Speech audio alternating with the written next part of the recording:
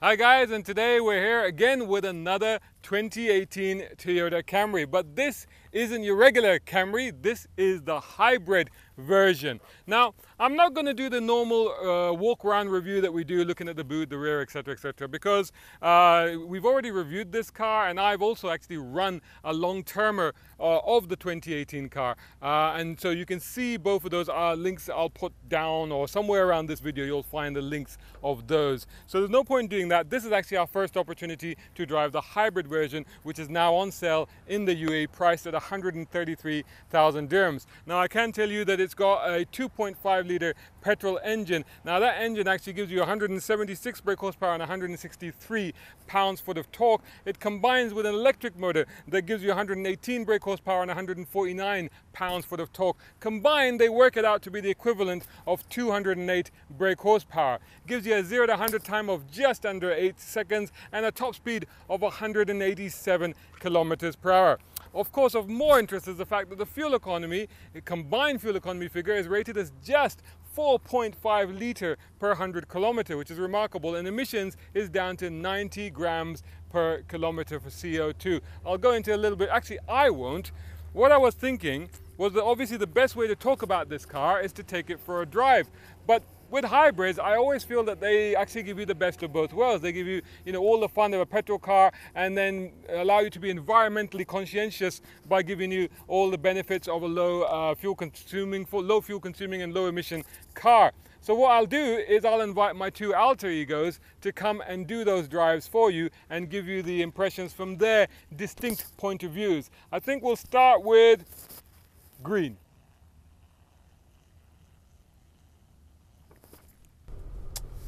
Right then, let's take it for a little bit of a drive. Now, the wonderful thing, of course, about these cars is that, like, as in right now, it's in electric mode. It's completely silent. Actually, the engine just came on then. But car's been standing around using up the power for the AC and cooling, so therefore, battery's not as charged as I would like. But I've been driving this around town for the last few days, regularly driving around town, not like trying to save fuel, but driving it quite normally, and quite boisterously actually, if you like. I've been pushing it around a little bit because, as my my other alter ego will testify, you can do that. And I got an overall figure of about 8.6 litres per 100. Then I drove it up to Fujairah here today. It's about 100 kilometers away. So and I must say this was a brand new car. I had about 22 kilometers on it when I picked it up. So the engine's still a little bit tight, and the temperature at the moment is very hot. In fact, driving here, I saw 50 degrees centigrade on the instrument panel. So drove it here and got the economy down to 7.4 liters per 100. And if you actually, I won't show you now because it just resets itself every time you start it up. But I do like the way the energy bar just sort of shows you whether it's using the battery, whether it's using the engine, whether it's recharging the battery, etc, etc.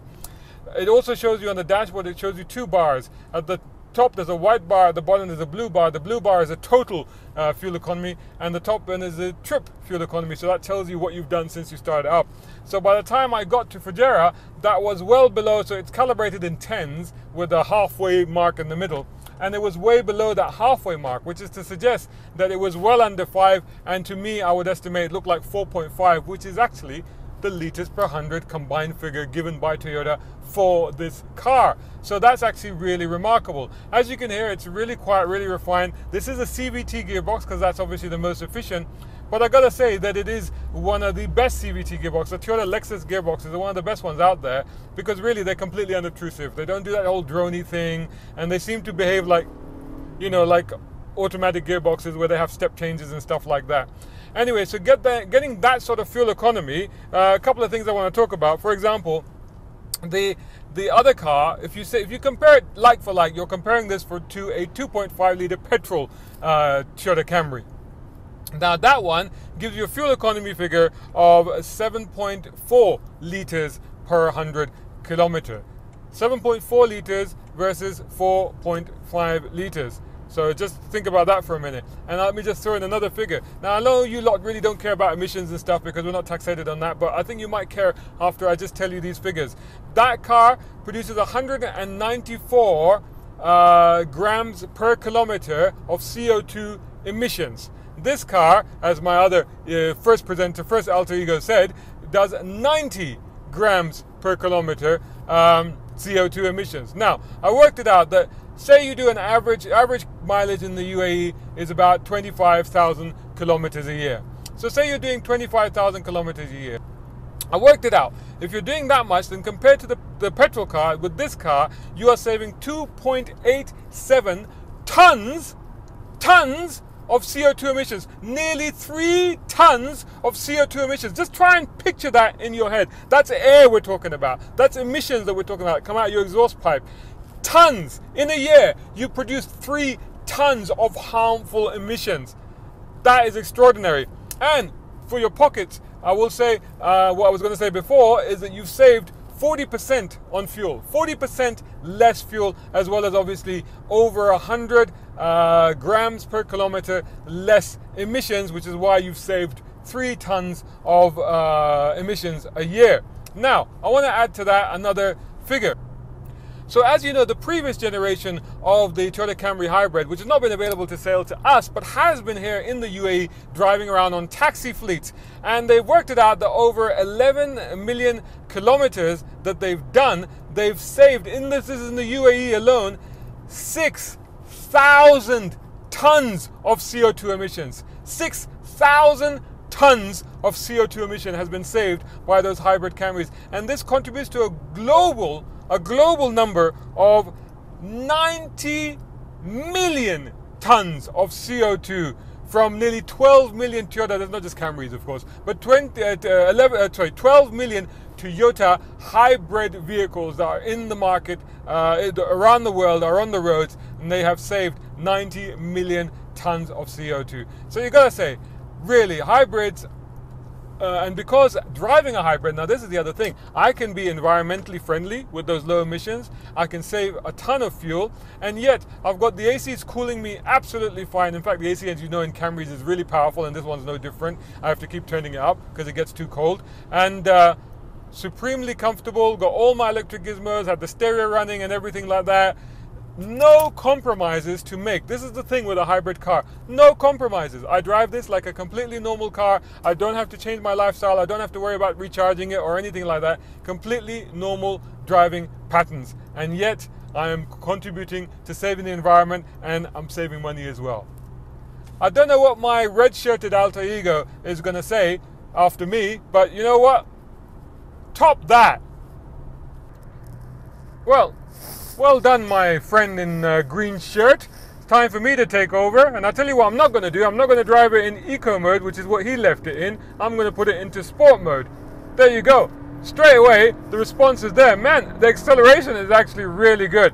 In fact, I think that combination of the petrol engine and the electric motor, I found even around town that off the line, and even now, almost like, well, I say in any gear, and obviously we know it's a CVT, but there's always acceleration available, as you can see, and very, very quickly, like almost as soon as you need it, it's there.